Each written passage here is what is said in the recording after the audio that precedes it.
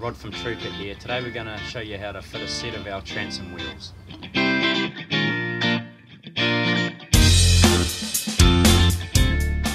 I like to set the brackets 50mm in from the tube and 110mm up from the bottom.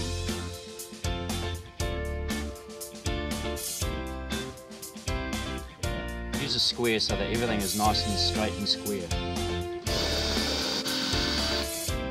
I'm using M8 bolts, nylock nuts and stainless steel 316 marine grade products. Here I'm doing a dry fit and then we'll mask it up before we put the sealant on. So mask the fittings up with about a 3mm gap all around them.